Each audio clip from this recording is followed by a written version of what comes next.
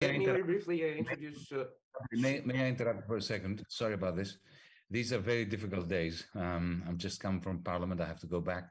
I don't have much more than 1 hour altogether.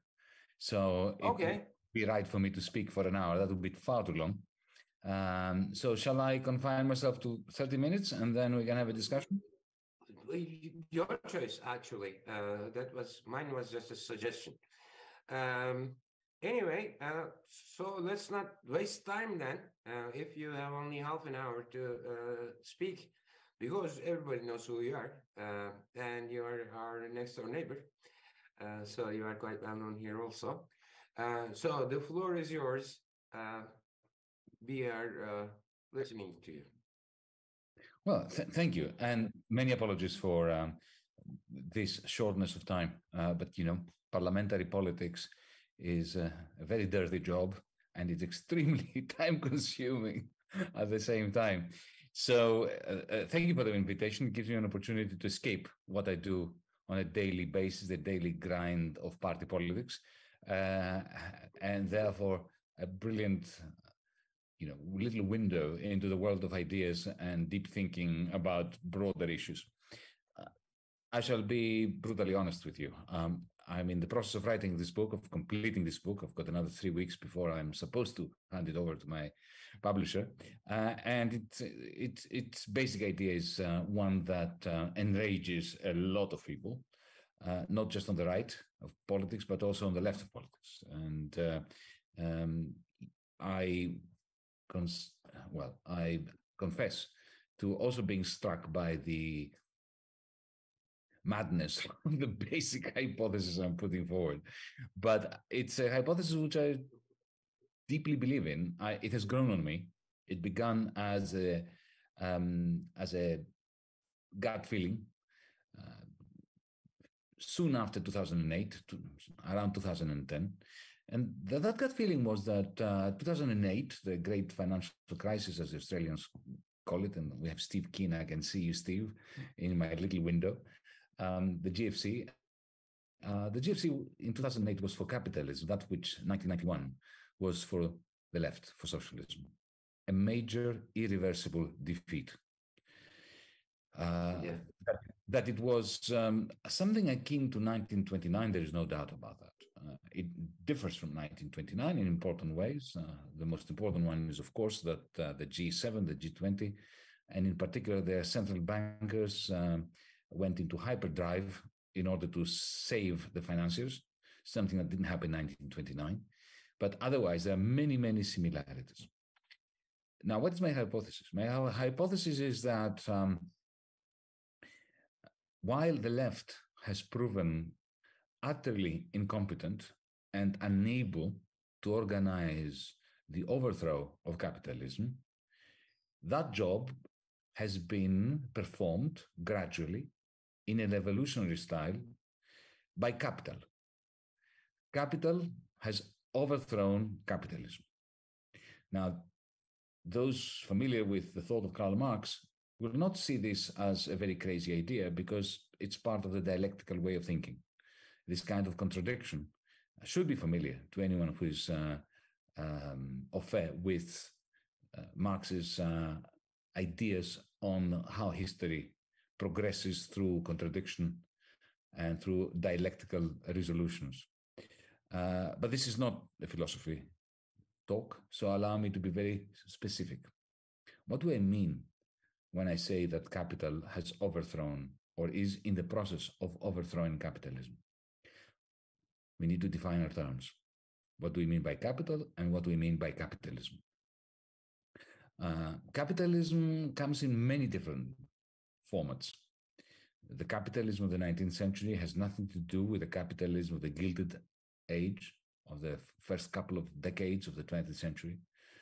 That was the monopoly capital phase, magnificently different to what preceded the second industrial revolution and the rise of electromagnetism as the main force of nature driving the economy, as opposed to steam, which was the first industrial revolution. Then you had, after 1929, the great financial collapse, the 2008 of the mid-war period, as I called 1929, you have the New Deal in the United States, you have the war economy that followed, heavily centrally planned capitalist economy, which then gave rise to the Bretton Woods era, which was a remarkable experiment in combining capitalism with central planning at a global level.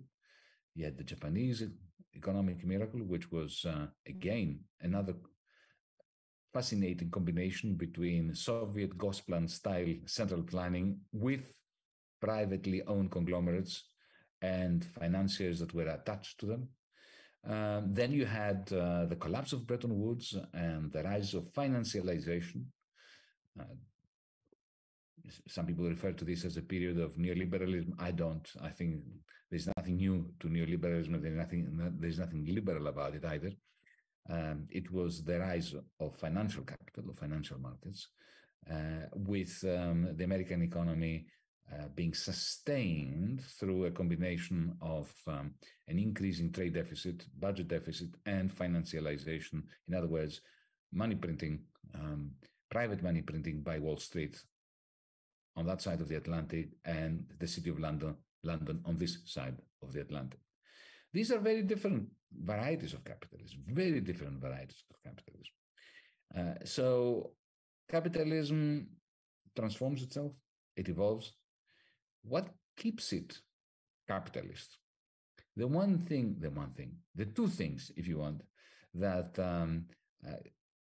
are permanent characteristics of all types of capital. The pylons that keep capitalism erect are two. The first one is profit. Feudalism was powered by ground rent, by rent. Capitalism was powered, lubricated, fueled by profit. For the first time in the history of humankind, we have profit driving the system. So profit is one pylon of capitalism as the major fuel driving the engines of its political economy. The second intertemporal permanent characteristic of capitalism is markets. Not that markets did not pre-exist capitalism, of course they did, but the channeling of the bulk of economic activity, of production, of the supply of labor, of property rights in general through markets, labor markets, share markets, money markets, and so on. That's very distinct and very particular to capitalism. So, profit and markets. To make this point a little bit more succinctly and to illustrate a little bit more, under feudalism, most work, 99% of work, did not participate in any labor market. Peasants worked, they never rented their labor to anyone. They produce a harvest, the landlord would send the sheriff and collect a percentage of that harvest. There's no market involved in that. It's pure exploitation, just rent, ground rent, where rent becomes very easy to recognize by the naked eye because you can see the extraction the moment the sheriff collects a percentage of the harvest on behalf of the landlord. No market there. The commodification of labor required, the enclosures in Britain, these are all well-known moments in the economic history which has yielded capitalism, has delivered capitalism from the belly of feudalism. My hypothesis, going back to my crazy hypothesis, is that both these pillars of capitalism have been either knocked down or cut down to size. And that begins in 2008. And I shall back up my claim in two ways. what has replaced profit? Since 2009, to be precise, April of 2009, most of the fueling, driving, and lubrication of the global exploitative system that we live under, which we used to call capitalism, most of that lubrication and driving has been shifted from profit to central bank printed money.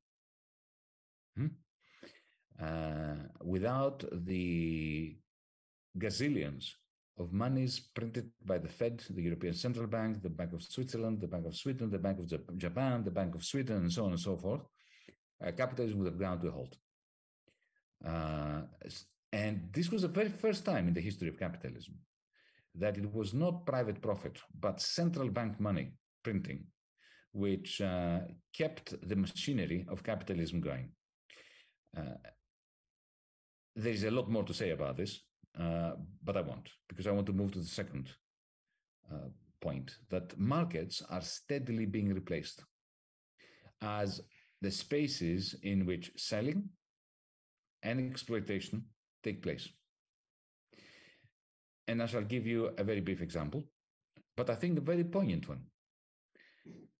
The moment you visit a website like Amazon.com, doesn't have to be Amazon.com, it could be the Chinese version, Alibaba, it could be any number of similar sites, market sites they're called, or sales digital sites. The moment you enter Amazon.com, you exit the market. It's not a marketplace.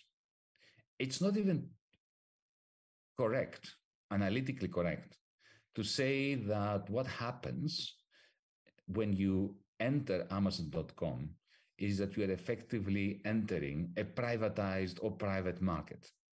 Even a private market, imagine a shopping mall out there, which is owned by one person or one company. Is nothing like Amazon.com. The equivalent of Amazon.com in the physical analog world would be you and I walking down some street, some market street. Imagine a world like a science fiction movie. Imagine you and I are walking down a street and our heads and our eyes are turned to one particular spot. And what you see is not the same thing as what I see.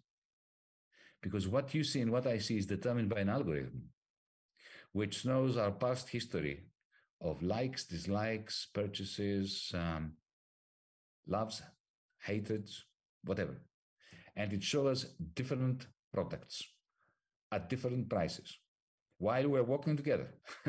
So if you and I now, if all of us, all those of us who are in Zoom, if we log on together at Amazon.com and we put something down, like for instance, suggest a product for me to buy for the house, each one of us is going to get a different recommendation. So the algorithm is part of a new form of capital, which is the apotheosis, the pinnacle of dialectical capital. Those of you who know what dialectical means will immediately understand what I'm saying. Those of you who are not familiar with the term, don't worry about it. I will explain it in more detail as follows. You may be familiar, since I'm talking about Amazon, you may be familiar with a device that sits on your desk. You can buy it from Amazon. It's called Alexa. And it's supposed to be a digital servant. It has voice recognition. I've got one here. You can ask it to do things like, order milk for your fridge, order books, suggest movies, switch on and switch off your lights, your garage gate if you've got one, do things for you. Except, of course, that Alexa is not your servant. It is part of this broader blend of hardware, optic fiber, cell phone towers, satellites, servers, server farms, and software, algorithms in particular. In such a way does it work that essentially what this Alexa device is doing is it uses you to train it to know you so that it can surprise you with useful to you suggestions and moves so that you get used to getting good advice from Alexa, so that next time Alexa, on behalf of the owner of the algorithm that lives in this cloud of combination of hardware and software, next time it, on behalf of its owner, tells you, you should buy this or you should do that, you are much more agreeable to these suggestions.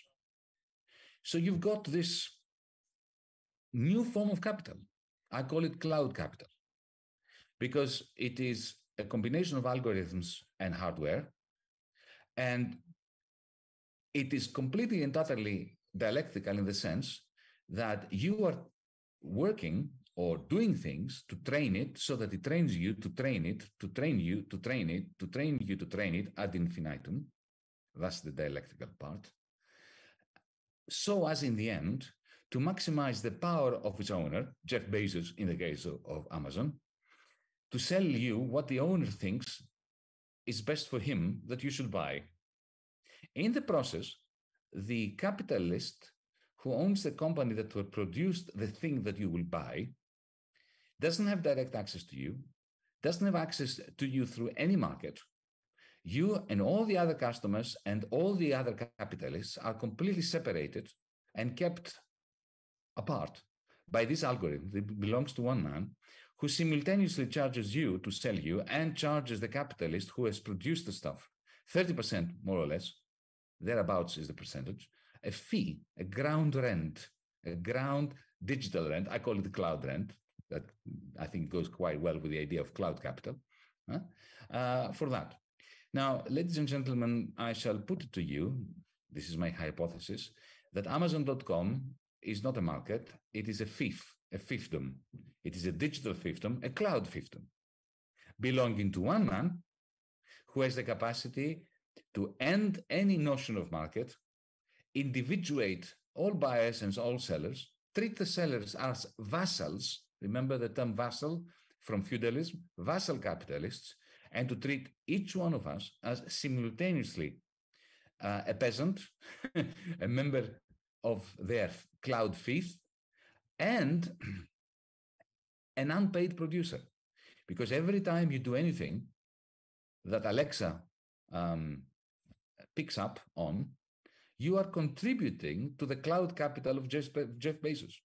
You are enriching the capital. For the first time in the history of, let's continue to call it for a moment, capitalism, capital is produced outside the labor process, outside the labor market. Up until very recently, capital was produced at the factory, at the workshop, inside the shop, the architectural office.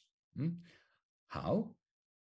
The capitalist, the owner of the means of production, of the factory, the shop, the office, whatever, the entrepreneur would hire you, it would pay you a wage reflecting the value of your labor power or labor time and your skills, would get from you the living force, your own labor ideas, designs, whatever, that fed into the commodities, goods and services that the company produced, which gave them value, market value, exchange value.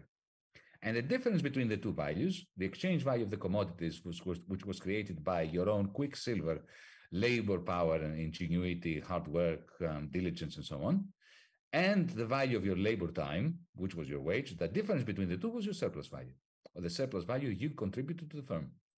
From that surplus value, the employer, the capitalist, would pay the banker interest, the landlord ground rent, and the rest would be profit from which, or a part of which would be reinvested in new capital. That was capital accumulation. So the labor process, the production of surplus value by waged labor, was an essential aspect of creating new capital. That's gone now. I mean, it's already happened. Of course, it is happening, because when a worker works in an Amazon warehouse to help ferry the stuff that you buy from Amazon.com. This is the old-fashioned proletarian labor at work. And yes, the same algorithm that runs your Alexa, that runs your Amazon.com software, that runs the software on our phone and so on, also runs a little gadget that the Amazon warehouse worker has on her or on him, telling them exactly where to go, which packet to pick up, where to deliver it, at what pace, monitors them. It's like Charlie Chaplin's Modern Times, the movie, only digitized, but it's the same algorithm, the same cloud capital, which also trains you to train it, to train you on what to buy. What I just described is increasingly, not just in the United States or Europe, in Kenya, in Indonesia, in Malaysia, the model of buying, selling, exploiting, and accumulating capital. And this is outside the market process. It happens and it unfolds in what I call digital fiefs or cloud fiefs.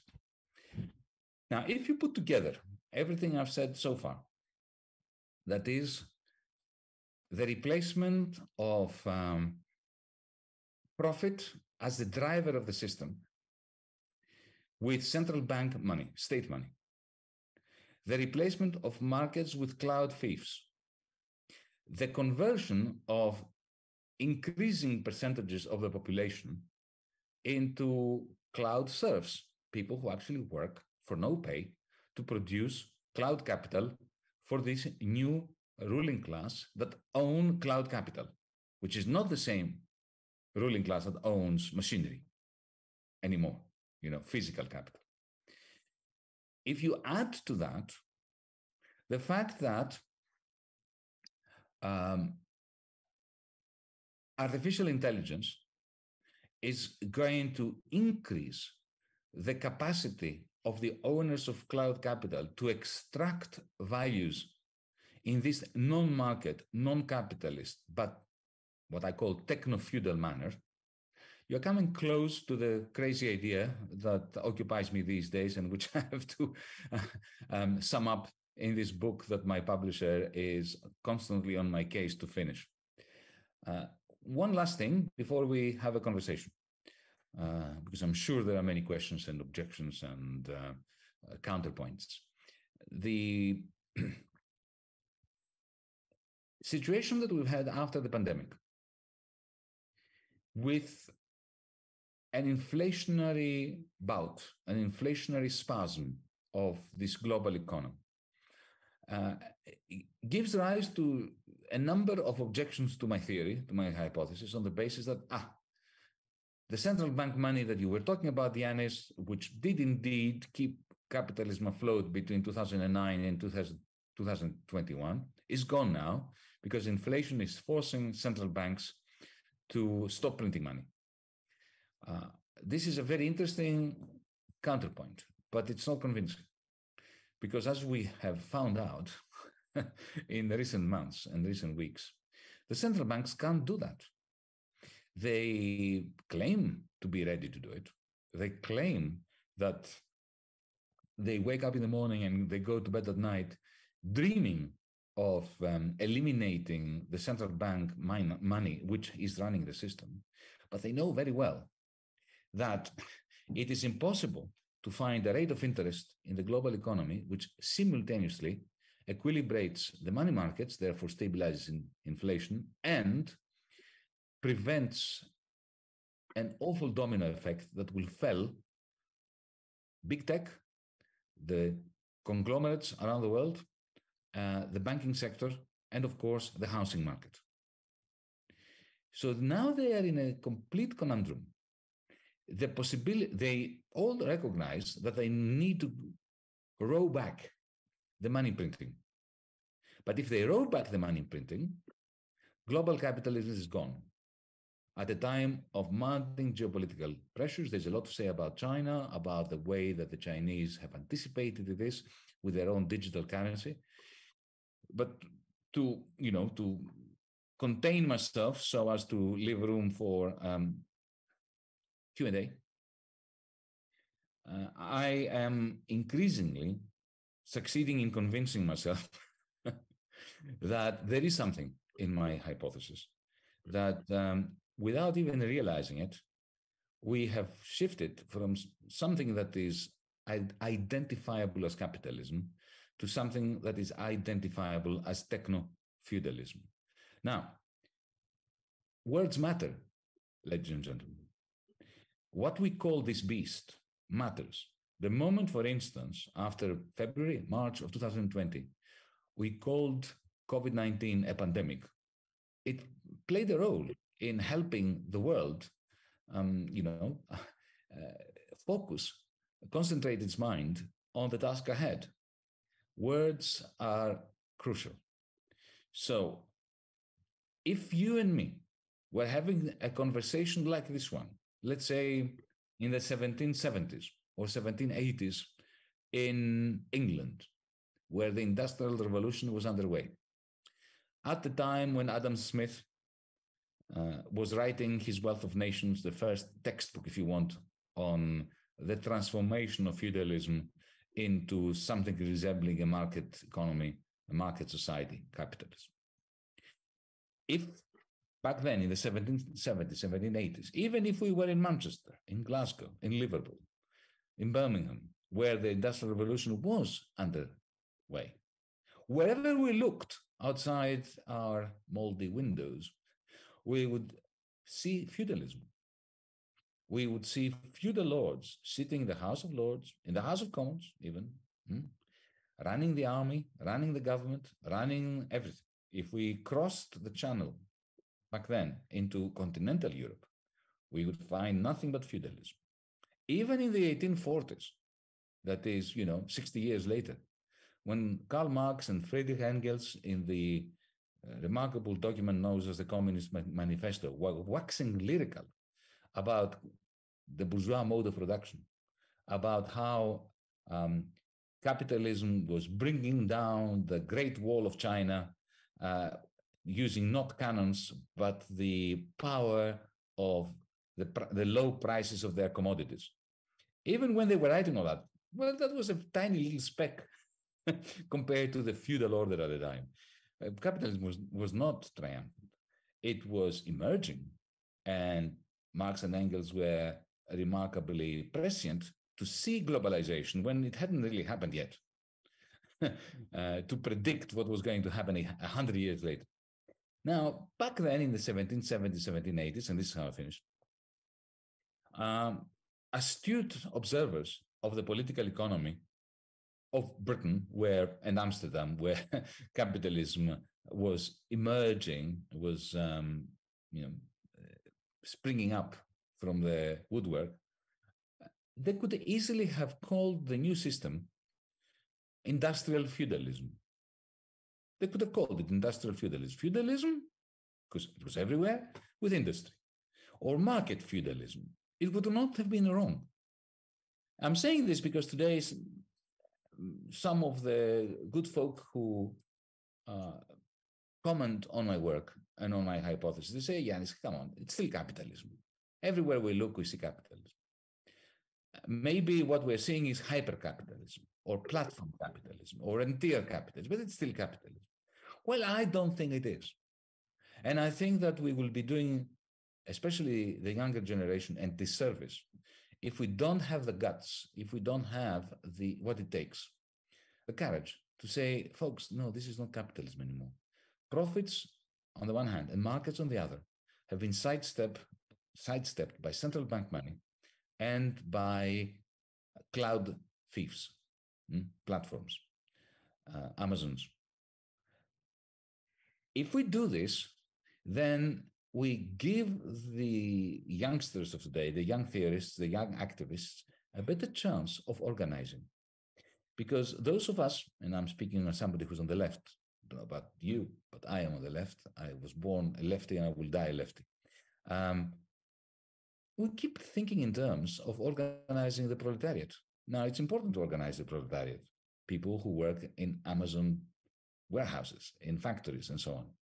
But if the locus of exploitation is now shifting to other realms, and if you have, a kind of techno-feudal order which manages to extract rents directly and bypassing labor markets, then our organization cannot be focused and confined to the factories, to the old style trade unions. We need some other kind of configuration of our collective action, and we need to rethink of how we can have the socialization of the means of production and distribution, when the means of production and distribution are increasingly cloud capital. Thank you. Okay. Thank you, Yanis, for this pleasant presentation. I guess we can start taking questions. While you were speaking, someone, let me see, if you look at the chat, you can see that yourself also. Sven Carlson, I guess, made an objection at some point, claiming that money printing at zero lower bound period is not that significant.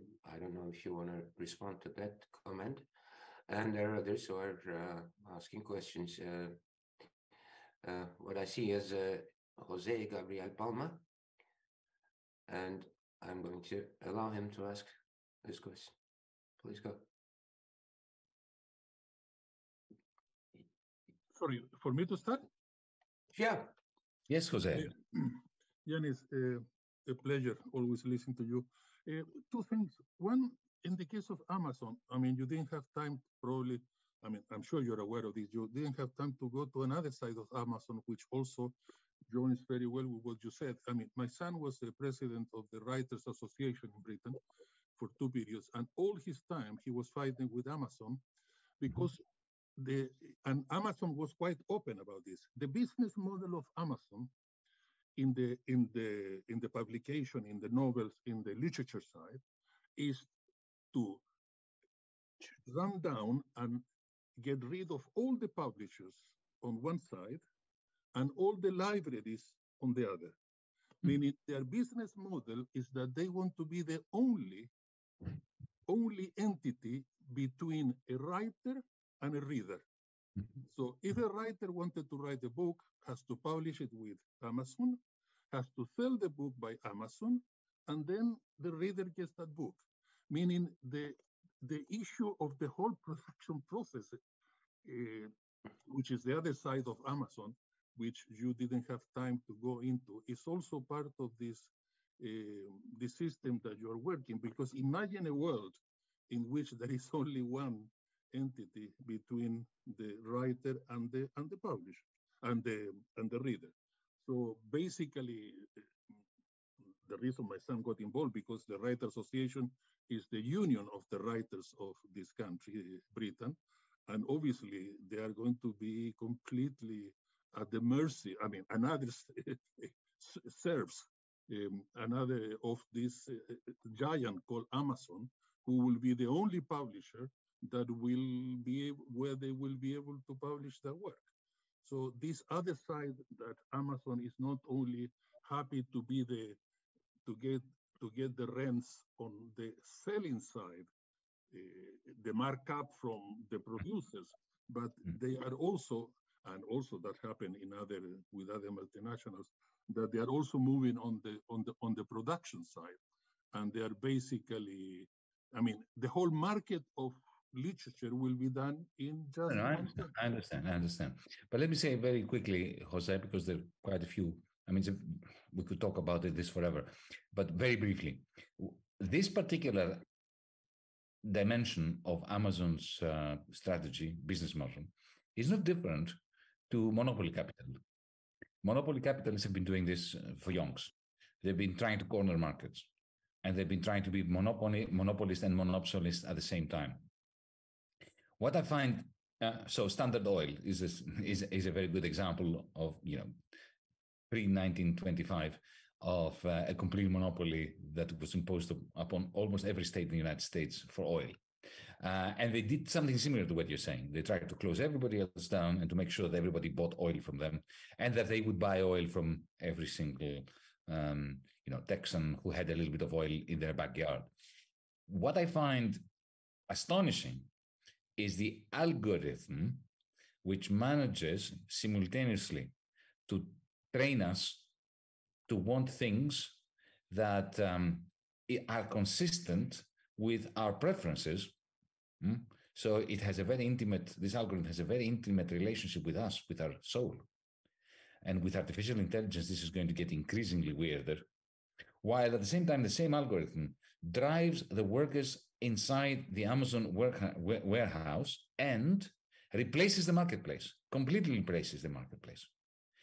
That, and then add the dimension of monopoly capitalism that you brought in, and you have a monster, a complete and utter monster.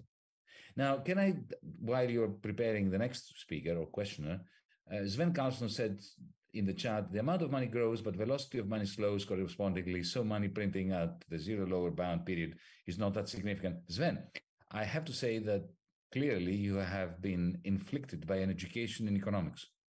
This is not a good thing. You've got to deprogram yourself. Okay, you think in terms of the quantity theory of money equation. Don't. Because this quantity theory of money equation does not take into consideration either money markets or debt markets. What has been happening over the last 13 years is that the money printed is not being spent. It doesn't go to consumers, doesn't join, the real market economy. What happens is it goes from the Fed to the Bank of America, from the Bank of America to some corporation. The corporation then uses this money not to produce stuff, not for circulation purposes, but goes to Wall Street and buys back its own shares to increase its share price. Okay, and then their bonus goes up with it.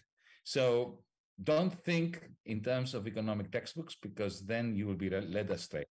So it really makes a difference whether money is being printed in large quantities. But back to the chair to give the floor to somebody else. May I just make a short comment about what you said?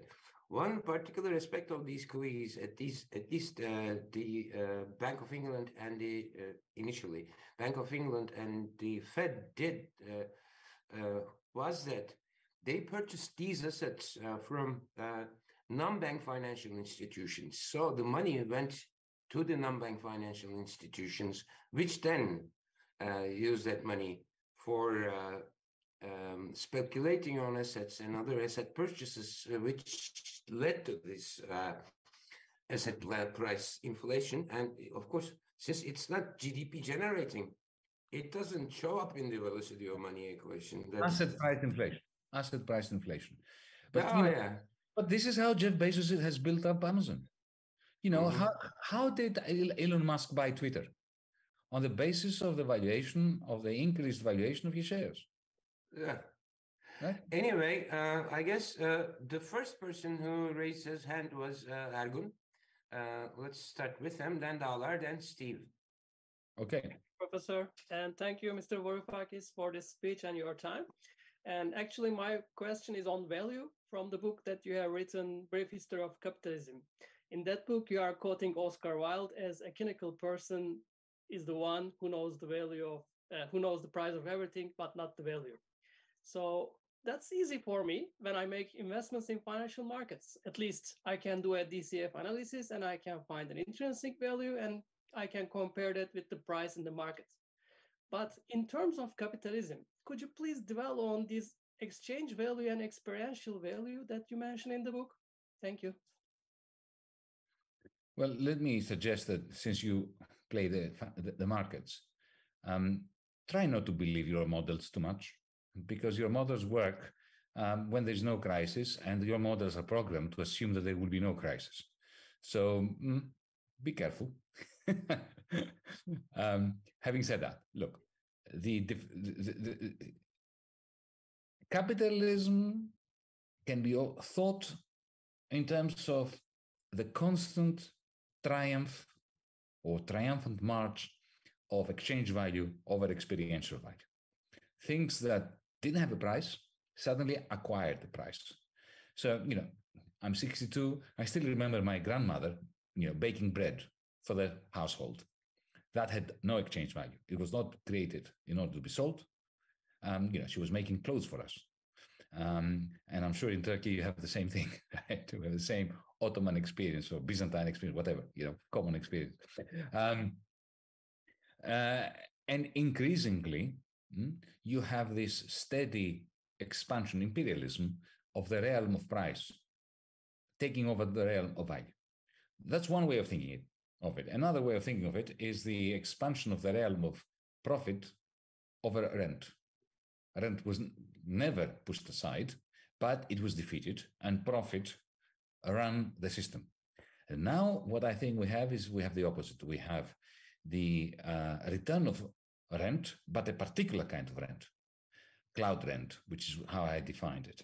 Simultaneously, at the level of experiences, it used to be the case for a liberal economist, a liberal politician, a liberal person, John Stuart Mill. What really mattered was personal autonomy. The reason why they loved capitalism, the free market, and they were very skeptical about socialism, for instance, was because they believed that you needed checks and balances. You needed to build a fence around the person to preserve the personal space from government, from other people, from trade unions, from anyone, all right? But look at what's going on now. With the algorithm, what I call cloud capital, interfacing with us at the level of our emotions, right?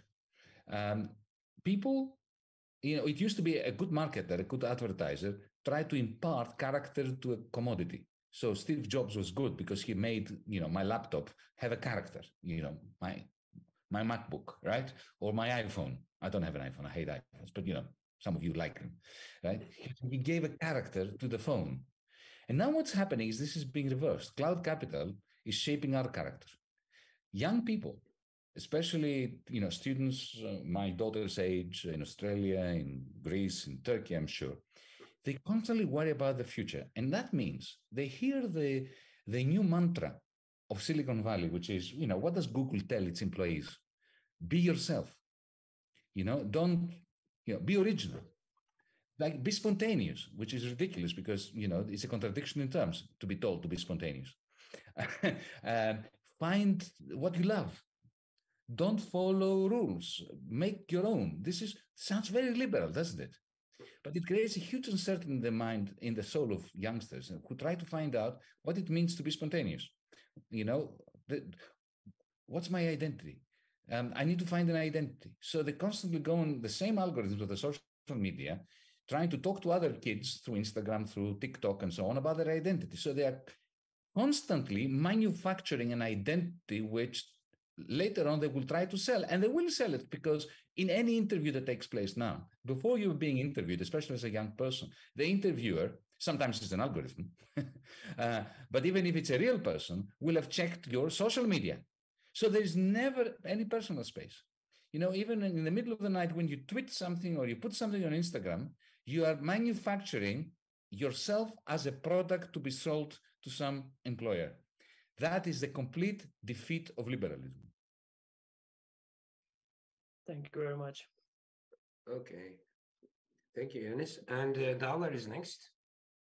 My question is about your hypothesis seems to dwell a bit on the efficiency of those algorithms, or it requires those algorithms to be at least strong in their ability to discover personal preferences or enhance them.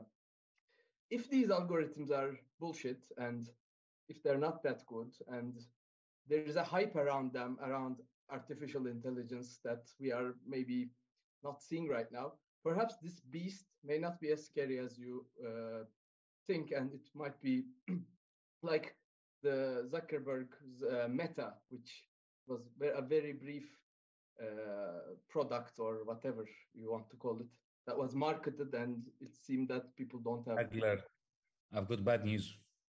Daglar, I have very bad news. These algorithms are very good. Very good. When Spotify suggests music for me, it's usually music I love. Amazon knows what books I want and always charges me more than anybody else for the books that I want. If I tell you to log on and ask for the book that I want, not one you want, believe me, it will charge you lower prices than me. So they're very good, this algorithm, and they are getting better at an exponential rate. As for Zuckerberg has the right idea. Now, it's possible that Zuckerberg will go bust because he's investing everything he has in the metaverse, in his conversion of Facebook into metaverse. Maybe that won't work, but the metaverse is going to be a hugely lucrative enterprise. Maybe somebody else is going to benefit from it. Remember in 2001 when we had the dot-com explosion? Lots of companies invested in technologies and then went bust. But those technologies, in the end, were used by Zuckerberg and the other ones who were very successful. I remember I was giving a talk at Google at the main campus in California. They invited me and I went, and I really loved it because I got an opportunity to congratulate them for their algorithms, especially for the algorithm of the Google search engine, which is remarkable. Absolutely astonishing, right? Especially now with machine learning and reinforcement learning and so on. Look at the way that Google Translate has improved massively over the last months, not years. And I said to them, congratulations, you've been so good. Your algorithms are so fantastic. You have invented a new human right, the right to use the Google search engine. The problem when you invent a human right, however, is that you are no longer ethically justified to own it. So we need to nationalize you. That didn't go down very well. So that was going to be my follow-up, that what's the solution, but you also already said it. We don't have time for the solutions. We need another meeting for that. I've written a science fiction novel in which I try to answer that. I call it Another Now. Because only a science fiction novel could I possibly answer that question. Okay. Thank you, Yanis, for that answer. Now let's turn to Steve. Hi, Steve. Hey, Yanis. Hey, mate. Good to see you. Good to see you. Good to see you too.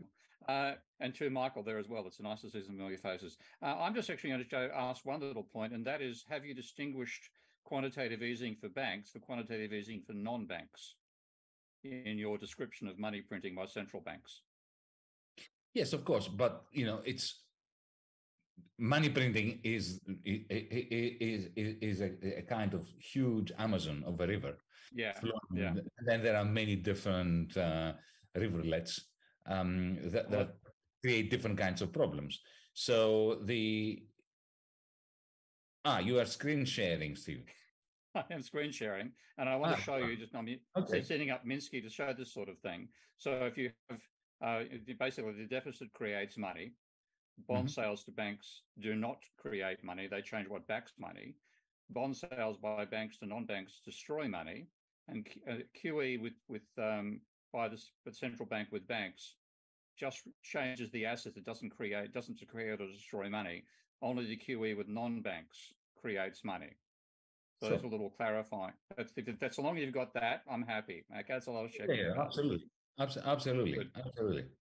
But then again, the distinction between banks and non-banks is not as cut and dry as they claimed after 2008 that it is. I basically think banks invented non-banks that they could speculate on assets. They were allowed to speculate on banks, and most of the money goes back to the banks. Exactly. Yeah. And, there are no Chinese walls between the bank and non-bank part of a bank, as you know. Only for the auditors to point out when necessary. I just saw that Michael Hudson is here. Michael, good to see you. There are too many little windows here. It's good to be here, and I'm glad to hear we're on the same path of what we're talking about. Okay. One thing that I would like to say, however, is that I agree with Steve that when they conducted these QEs, not initially, indeed, what ECB did wasn't even a QE in the beginning. They started doing QE, that is, started purchasing bonds from non-bank financial institutions later. But initially, both Bank of England and the Fed probably more than 95% of the purchases they made from non-bank financial institutions, which increased the broad money. If they bought those bonds directly from the banks, or only the bonds that the banks owned at the time, it would only increase the reserves. It wouldn't have any impact on the broad money, which was the main aim of the QE. That's why there was no inflation. That's why there was no inflation. Precisely, because there was massive price inflation.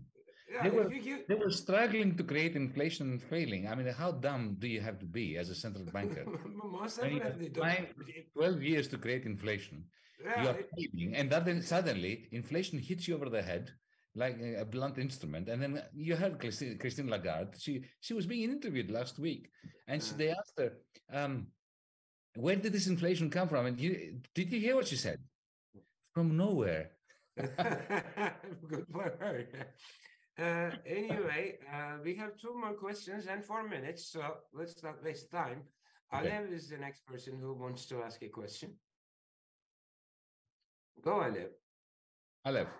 Hi, thank you for joining us. Thank you very much. My question is about the e-commerce platforms or big tech. Although we call them multinationals, I would say they are mainly US companies.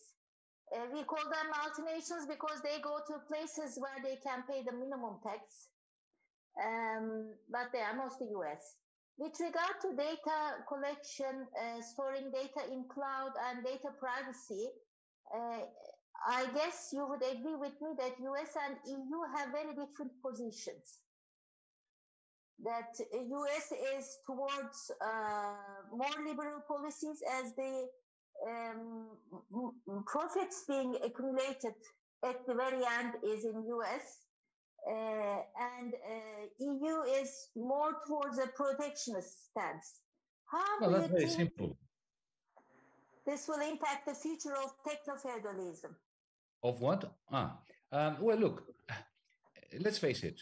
Europe, the European Union, has spectacularly failed to produce big tech companies. The only non-American country or bloc that has produced big tech companies is China.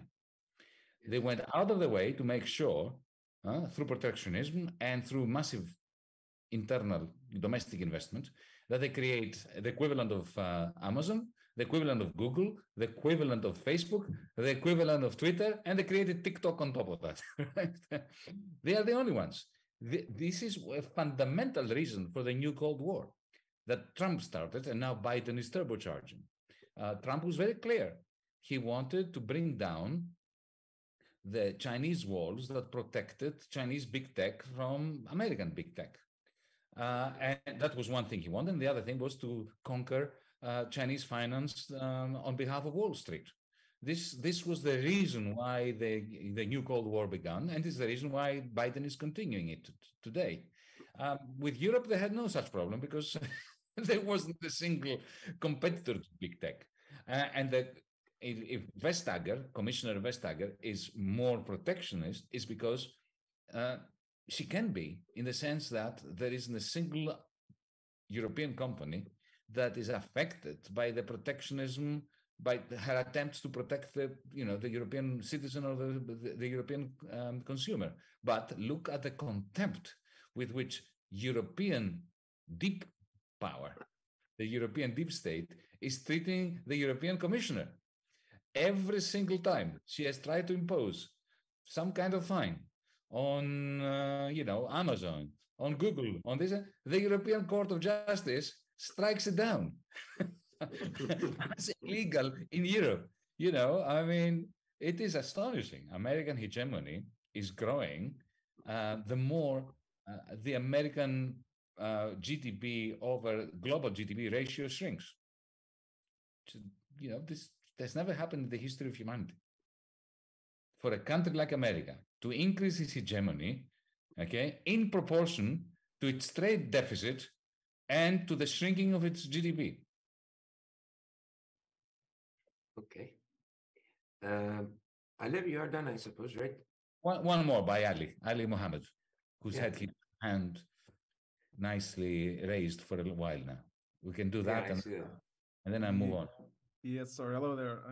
This is my first time attending your conference. I would like to thank my professor for introducing me actually to your books. I have never heard of you before. I am a senior student, and this is like the new generation speaking.